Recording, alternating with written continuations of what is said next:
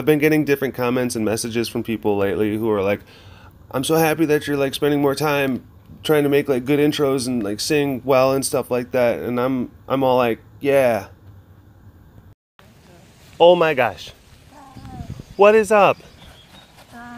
Oh my gosh. Big guy.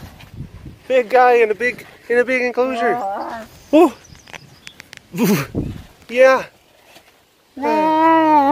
Oh my gosh. Hi. Yeah, you just want to tell people about stuff? He's like, and then there was this thing, it was green, had wheels, and it made big scary noises, and it drove like right here, and it drove right here. Yeah, it was very scary. It was very scary. And then sometimes those things go flip, flip, flip, flip, flip when it's windy, and that's also kind of scary too. And this is new, and this is really cool, and the food is really good here, and like there's toys and big stuff, but look, it's just a lot to just take in at once, and you know, I'm a little bit emotional right now. I'm a little bit emotional. Yeah, it's okay. You're allowed to be a little emotional. Oh my gosh. Ezzy. It's funny because Heidi was, because he's got these cute little moos and stuff like that, and Heidi started saying, she's like, what, you sound like Chewy. Like a Chewbacca, like a Chewbacca, that Chewbacca. And of course, because the Z is, you know, Zara, Zizi, Mika, Mizi, and then she wanted to do Ezra, Z, there's like the Z motif, that's kind of the thing. So then she, like Heidi said, Chewy, and then I said, oh my gosh, what about cheesy? Yeah, you're cheesy. I think he's gonna have a bunch of names. To be honest, I think he's gonna have a few different names. Oh, there's a truck. I know, there's different stuff, bud. Different stuff. It's just gonna take some getting used to. But you are doing really great. You're very brave. You're very brave. I don't want to be brave. I don't want to be brave.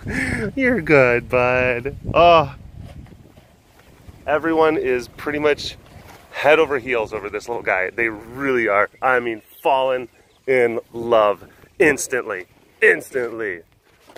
Hello, all you big cat lovers out there. It's me, Derek, again. Welcome to another super duper fantastic episode of the Walk Around the Compound webcast. Hi. Hello. We're here. This is the Thursday webcast, even though I'm filming it on a Sunday. Oh. Having a good time. Having a good time, doing some stuff. Look at this. Oh, that's great. That firebug, that's pretty perfect. You're pretty perfect. Said Pete's cannot touch. Well, one Pete can be wet, but two Pete's at the same time getting wet? Are you mad, sir? Are you mad?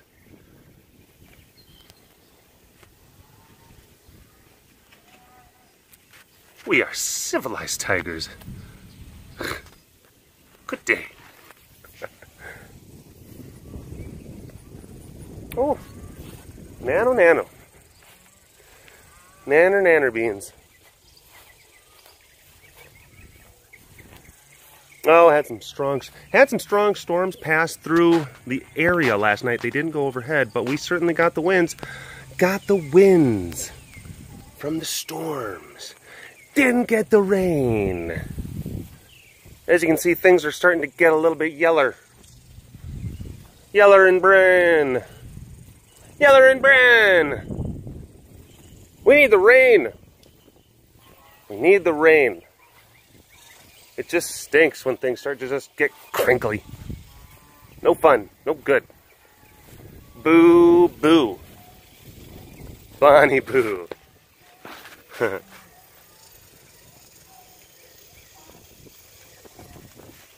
Woke up this morning early because we're cleaning enclosures, and power was out. So you're thinking, great, not only did we not get rain, but we got the wonderful joy of having a power outage anyway. At least give us something. It's like, nope. You're just going to get the negative stuff. You're just going to get the negative stuff. So, of course, you know, I sit there and it's just like, oh my gosh, hashtag FML. I have it so rough, guys. I have it so rough. Pray for me. Pray for me.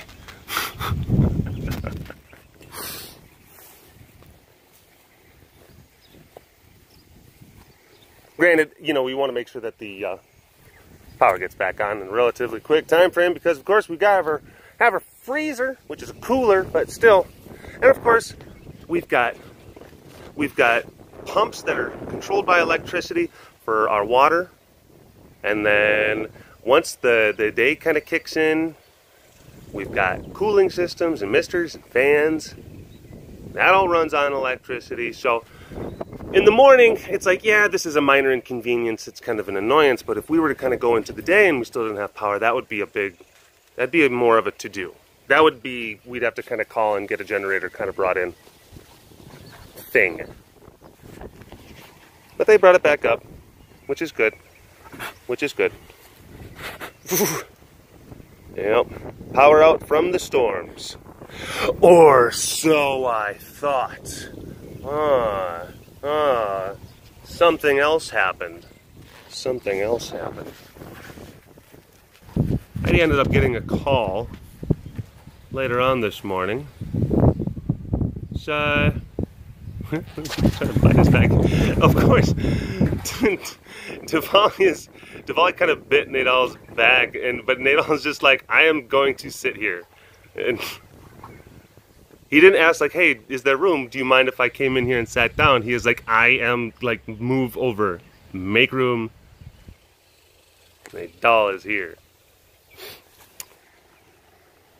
I had to get a call from a rancher who appeared, you know, to be a bit emotional. Went on to tell a story about a semi-truck that smacked a power pole in the local area, and power pole landed on this person's property, and then they had a number of their calves. They were like 400 or 500 pounds, but a couple of their calves like walked onto the live lines like right after it happened and like zapped them, you know, to death. Here. And that's why we didn't have power. That's why we didn't have power. I'm sitting there thinking, just like, curse you, lightning or wind or whatever it was. Meanwhile, these other people, they're having a terrible morning. Really bad. They were very broken up about the whole thing. Very, very visibly distraught, emotional. Not a good time for them. Not a good time for them. I think that they cared very deeply for those animals, the calves.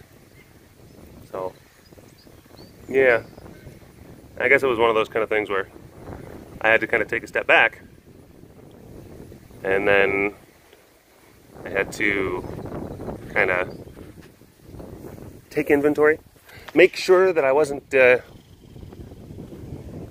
a Mr. Complainy Pants.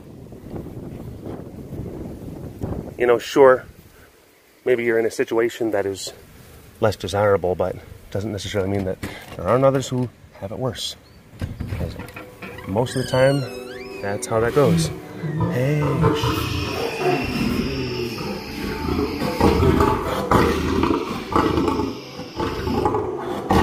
hey, bud. Hey, bud. Hey, bud. Hey, bud, we're gonna just try something. We'll just try something. Okay.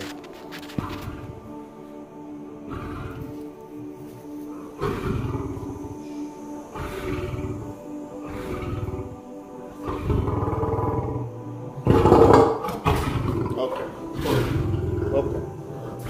We were doing some work earlier. It's such a weird thing. There's different rules. I'll tell you about it here. Just a second. Let me get out of here. We got their new age music on. Couple of hippies. Couple of hippies these guys are. It's working with Heidi. Working with Heidi and the boys for a bit. We got tour groups going on, so I am not going to go that way. Sorry. Didn't have to see Apollo in the car another time. Working with Heidi, and there's just doing different things. Working with her and Raleigh and Zubiri, and just ways of approach and body language. And we're starting to kind of paint a much more clear picture about what's kind of going on. And yeah, it is. There's a few different things that are happening. It's certainly like a show of it's a show of dominance. Raleigh very much so wants to show me, like, this is who I am, boss. I am boss. If there was ever any questions about it, it's me. I am the boss. And don't forget it. But then there's also weird things where, like, there's emotional conflict. There's conflicted emotions happening. Because there's times where it's like he still wants to see me as daddy. He still wants to, there's times where he wants to be a baby, but he's growing up, and it's like he's a lion, and he has to show, you know, who's an alpha. And because he has kind of viewed me as that kind of, I guess, in an alpha way, like a dad kind of thing. Yeah. It just makes sense. Malita, you were acting a lot nicer earlier.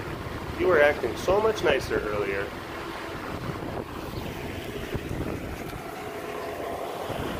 So, yeah. That's just what he's going through. And it was, because, like, when Heidi is there and there's certain things going on, like, we can kind of get into this mode where it's fine. And if I'm approaching, and if I'm not, there's certain things as far as, like, not making eye contact and having certain body language and making sure that I'm low, and I'm low to the ground. There's a couple of different kind of things that you got to do to kind of, you're communicating to him through your body language. You're communicating intent. And then also, like, letting him know, like, yeah, no, I acknowledge you're the boss, you're the dude, you're the man. But then also getting close enough to be able to say, like, hey, what's up, bud? You can be a baby if you want to. And then he's like, I'm sorry, I want to be a baby. And then he starts melting and he gets mushy. I am a baby. Yeah. It's strange. It's a strange time. But it just takes, that's what it takes. It just takes patience, and it just takes, you know, awareness and understanding, and just knowing some moments are going to work and then some moments are not going to work. But it's just, you got to keep on moving. It's adolescence. Adolescence. Yeah. The trials and tribulations of being a dad. Trials and tribulations of being a dad. Which, hey, segue. What a great jumping off point. Talking about dad stuff. Specifically, Father's Day stuff. Because Father's Day was recently, it was a couple weeks ago. And I had recently done a webcast. I was talking about it for a little bit. And I was kind of just expressing my opinions on Father's Day. I had a few. I had that webcast all ready to go. It was packaged. It was edited. It was posted. It was up on the YouTube channel. All of the title cards and then everything, you know, the tags, keywords, search optimization, all that fun stuff was done. It was just ready to go. All you had to do is just hit that button. Post. Sometimes I will rewatch webcasts if I'm kind of unsure. I'm glad I did, because I rewatched it and it's just like, this. It's not that good. It's not that good. It's like, I was trying so hard not to cause offense. To be as you know, good and inclusive as possible while still trying to be as factual as possible, but at the same time trying to be considerate of other people's, you know, whatever their flavor in this world happens to be, or however they define families and stuff like that. And I was being so cautious and considerate that I actually started to kind of muddle my message. I wasn't able to really articulate all that well. I mean, really at all. I rewatched it and like, I'm the guy talking. I'm the guy saying the thing. And I'm like, I don't even know what I'm trying to say at different points. I don't even know what I'm trying to say. Okay, this is dumb. Okay, no. We're not doing this. Delete. Delete. Delete. No webcast for you. We're doing it again. We're doing it again. Yeah, another tour. Another tour. Meeky Zeeky! Meek! Meek Zeek! Meek Zeek! Meek Zeek! Hey!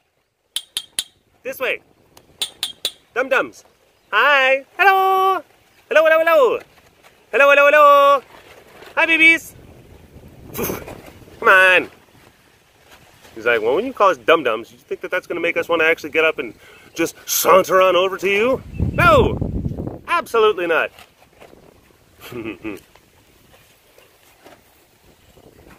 So I'm going to reattempt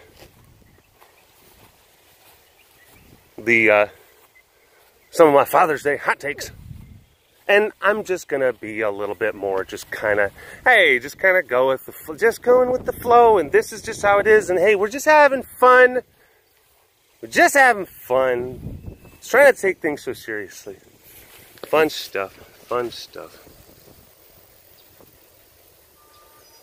And here we go. First, I kind of think Father's Day is kind of dumb. Okay, let's just get that.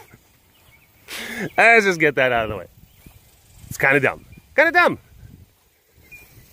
Well, you think fathers are dumb? I never said fathers are dumb, or I didn't say appreciating fathers. The sentiment of appreciating fathers is not dumb.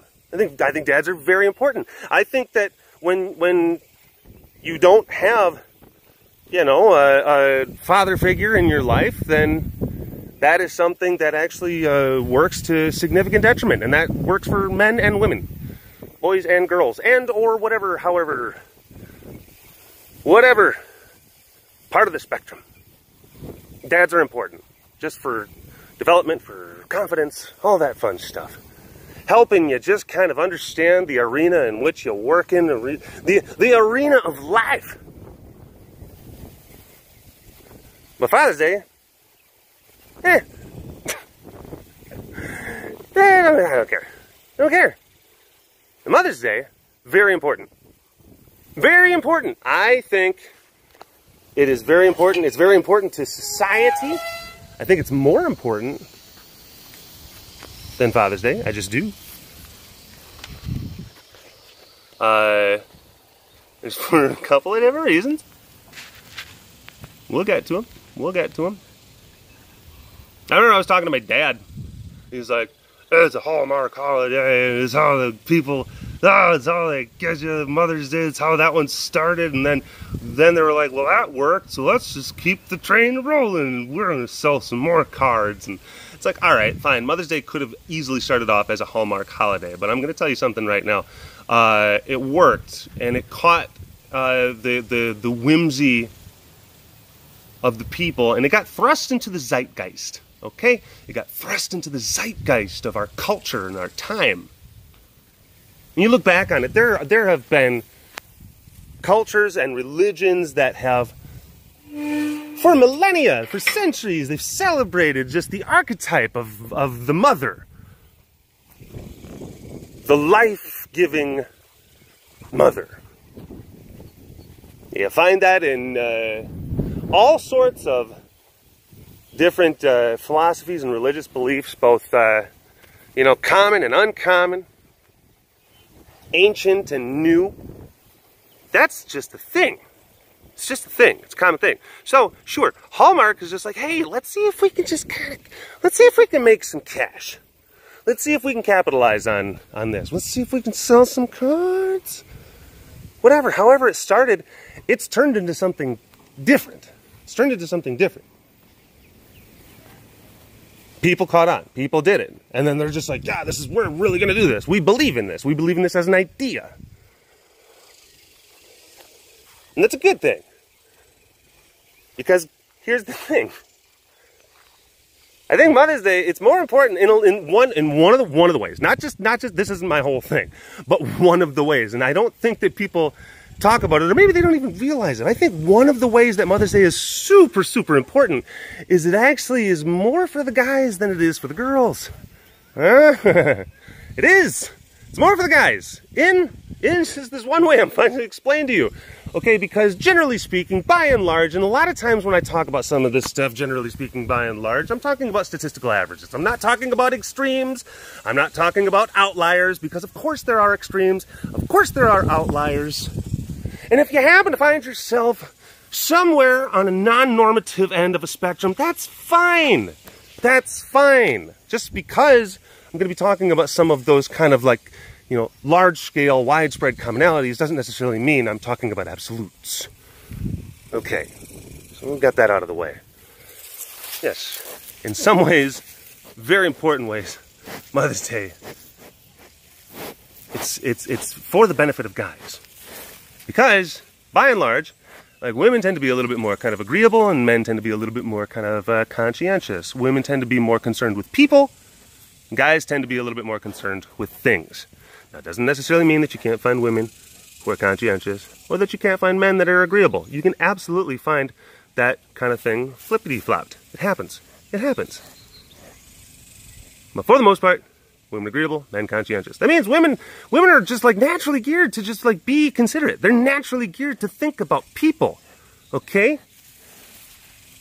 Generally speaking, when you're talking about, those traditional kind of male-female partners, men and women, stuff like that, moms and dads working together, raising a family, it's like you don't need to remind the woman, like, hey, like, the dad needs to be appreciated. They just kind of just do that. And then they say to the kid, like, hey, like, oh, there's dad, yay, dad, yay, yay, dad, yay, dad. And it's just like, that happens. It happens. And for the guys who may not necessarily always kind of naturally, they may not just always naturally just kind of fall into that whole thing. It's kind of helpful. It's like, oh, yeah. Guys, here, mark the calendar. Mark the calendar. Don't forget. Appreciate the moms in your life.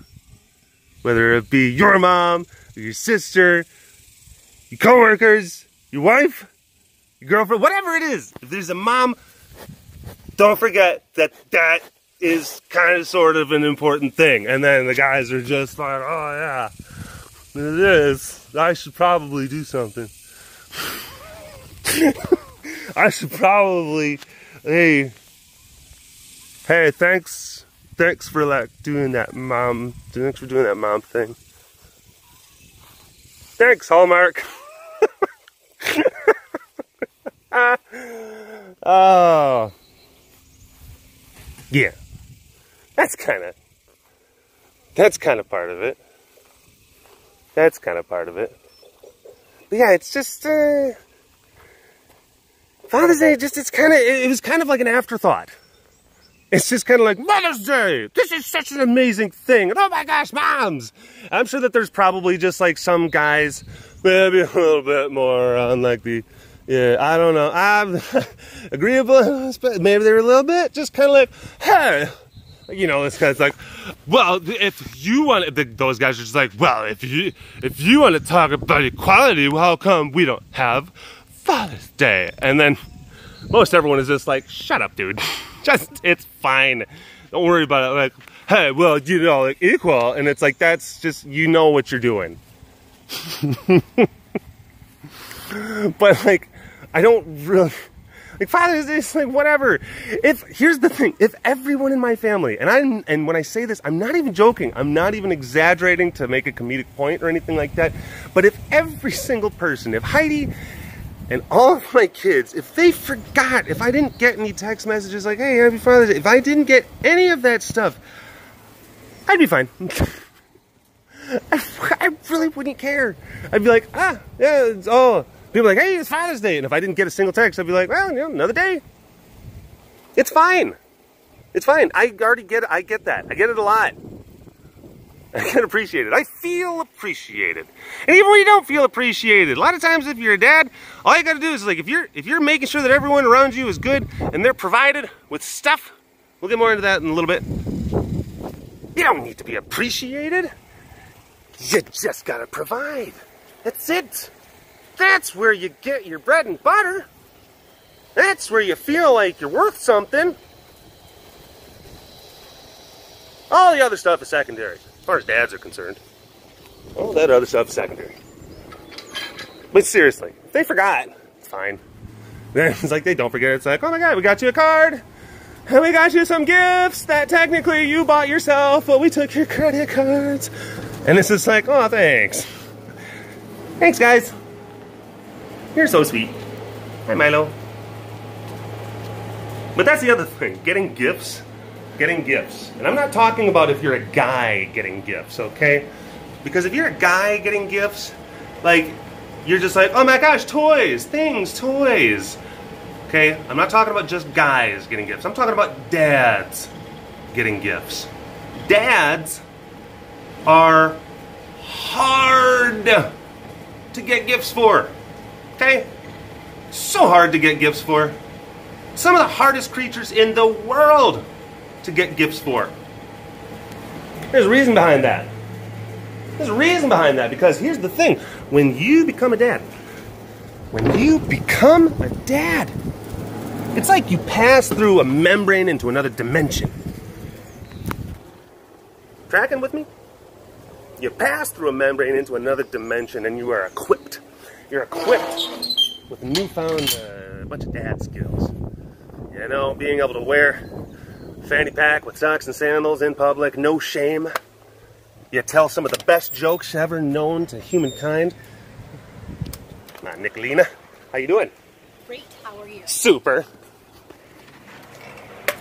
And also, you become tremendously skilled at resource acquisition. You become tremendously skilled at resource acquisition. Because that's the whole thing about being a dad. That is the thing. It's like genetically encoded into us. Gather resources. My people need me. I must get things for them. I am compelled in my DNA to get things. I went and got things. Here are your things. Oh my gosh, he's so good at getting things. He's really attractive. That's how that works. It is. That's how it works. So, if you're really good at just going out and getting stuff, whenever you see something that you want or that you need, you don't wait. You just get it. You just get it. There's a thing I want, and it's mine. And it's mine. Ah, I have the thing. This pleases me. We got a lot of people in the upper. I'm going to go ahead and teleport down to the lower. Oh my gosh. Solano just got some new toys. He is very happy. He is very happy with this development. New ball. Life is good. Life is good. This bear is so beautiful. One. Okay. Now, it's not to say that women are not good at resource procurement. Not saying that. Not saying that. I just think that, by and large, at least as far as my experience is concerned, women tend to view the act of receiving gifts a little bit differently than men. And I have a theory about that. I have a theory, okay? I might be wrong. I might be wrong. And it's okay if I'm wrong. Also, he's just having fun. And if you're looking at this stuff and just like, saying things that are just like, you know, not everyone fits in these sort of categories. And I'm like I said before, I know that not everyone does. I know that there's probably very, very like conscientious women and who are partnered with very agreeable men. And a lot of times I'm sure that those gender roles are kind of flipped. And I'm sure that there's other people, you know, it's like, you know, I live in a home with two dads, so, you know, Mother's Day kind of really doesn't factor into the equation. It's like, well, there you go. You know, so that's fine. That's fine. But anyway, going back to it, I think that women and men kind of view presence, by and large, differently. And when we're talking about kind of like on that statistical curve, I think that the act of receiving gifts, because again, women can go out and get stuff that they want, they can go out and get stuff that they need, but like I said before, women tend to, on average, they tend to be more agreeable. They tend to be more invested in people, and they tend to like have more investment in like emotionality of situations, and then just kind of like that energy, that vibe, making sure that like the families are, you know, are good and that people's needs are being met in that regard. Like they will just naturally kind of gravitate towards that. Moms have amazing capacity, you know, to be able to impact their environment by being so receptive to what people, like the radiation that people are giving off. Tremendously emotionally resonant, you ladies are. But so you got guys who are very good at resource acquisition, okay, like we've said, and oftentimes more conscientious. So they don't always focus on people, or they don't, like a lot of times it's not even about like we're trying to be mean. Sometimes we just don't even consider that emotions are a thing. Like we just don't factor them in. We're not trying to like just be like, yeah, you dumb, and with the things it's like, ah, crap. Like my calculus did not factor that. Whoops. It's just like, I can't believe you said that. That really hurt. I'm like, God, I'm dumb. I've been in those situations, and it's not to sit there and say like, we're being sensitive. I'm not one of those idiot guys who's just like, oh, she's being sensitive. It's like, no, you're dumb. You missed the point, you idiot. You completely missed the point.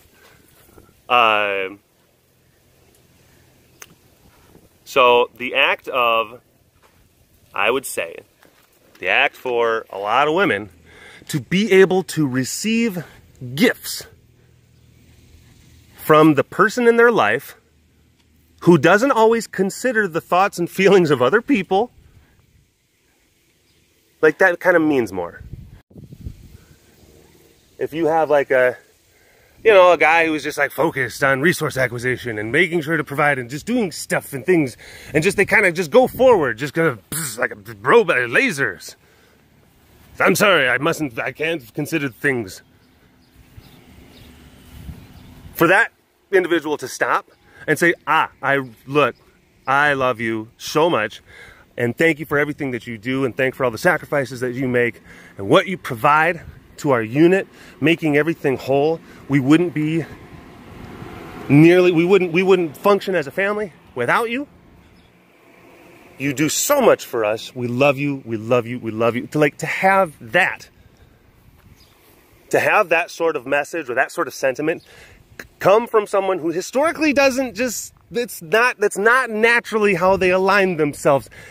That means that they take more out of their day to be able to simply do that, and it means more. And then when you get to the flip side, basically you've got like a guy who oftentimes, you know, they're like partnered with a person who is very considerate, always like there's considerate and appreciative and just doing all that stuff, and it's like Heidi, she's wonderful. I don't ever feel like I'm not appreciated by her. Certainly not. So, like when Father's Day rolls around, she's like, here's another day of appreciation. And it's just like, I'll just put it with all the other days. That's fine. Don't worry about it. Jeez. You're so emotional. I kid. All right, there we go. I think that one went way better, way better than the other one. And it wasn't because people are like, I hope you could. Oh man, it must be too hot for TV. Derek must be real salty. It must be like loaded with swears and stuff. It's like, no, I think I was just trying. I was too concerned. You know, like, oh no, people are gonna sit there. They're not gonna think I'm being intersectional enough. Oh, and I just kind of said, like, you know what? Just let it go, and just speak your mind, and but still try to, you know, be considerate and just have fun and just relax. Just relax. It's not that big of a deal. That's what I had to tell myself. So that's what I did. And I think it turned out a lot better. So thanks for watching this episode of the Walk Around the Compound webcast. I appreciate you taking the time to watch this one. Hashtag Dorbus Award in the comments section down below. And I will see you folks, I guess, on Tuesday. Unless I post some other kind of miscellaneous videos, which I think I might. I filmed a bunch of different just little things. So yeah, you'll probably see other stuff. Anyway, bye-bye.